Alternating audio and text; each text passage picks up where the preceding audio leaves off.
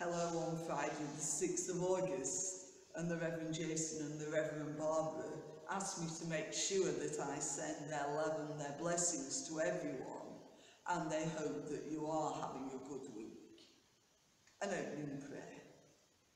God and Father of our Lord Jesus Christ, whose mercies are new every day, at the end of this working week, let the radiance of the Holy Spirit continue to renew our lives, warm our hearts, give light to our minds, and help us to apply wisdom at all times.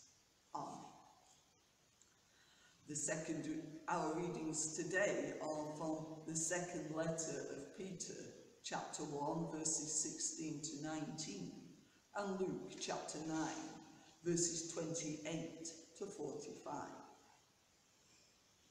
I wonder what events you would choose to highlight if you were writing about your life, or maybe the life of another person.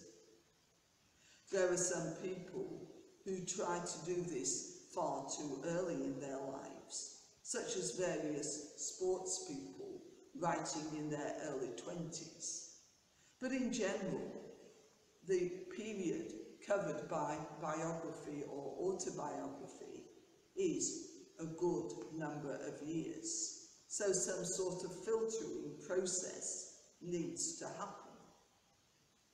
I expect that what's included depends on why you're writing in the first place.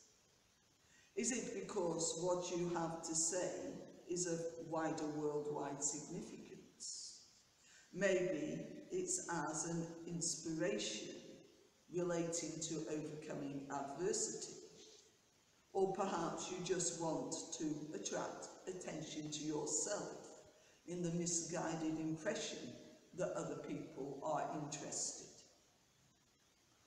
Today is when we think about the transfiguration of Jesus, which is an event when, for a short period of time, his physical appearance altered.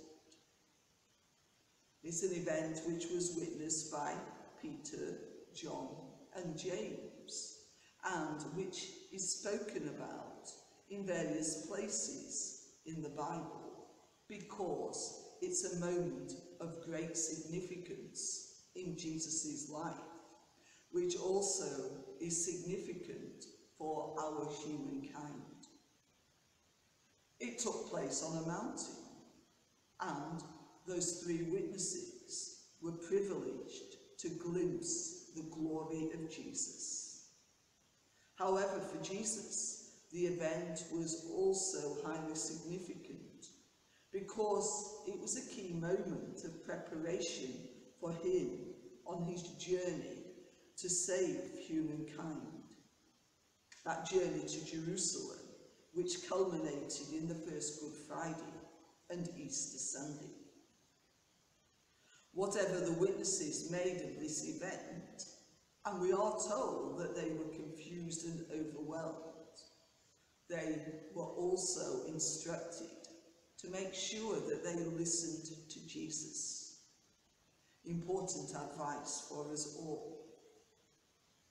Peter recognized the moment was special because he wanted to keep it, to maintain it forever. But by the time he wrote his second letter, in which there is a clear reference to this event, he has been able to see the bigger picture. He recognizes it's a moment where he witnessed Jesus receiving honor and glory, and points to Jesus being the light of the world in the dark places that exist. Peter shares this in his letter, not to say, I'm important because I was there, but because he recognizes how important this event is for the whole world and through the generations. Our next prayer today is one which links on that event of the Transfiguration, Father in heaven, whose Son Jesus Christ was wonderfully transfigured before chosen witnesses on the holy mountain, and who spoke of what he would accomplish in Jerusalem. Give us strength to hear his voice and to bear our cross, so that the world may see Jesus as he is. Amen.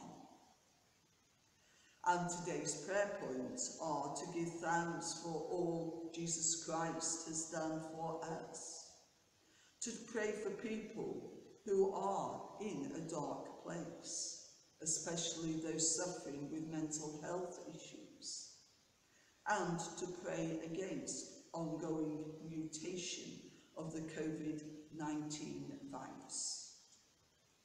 I now come to the Lord's Prayer. Our Father in heaven, hallowed be your name.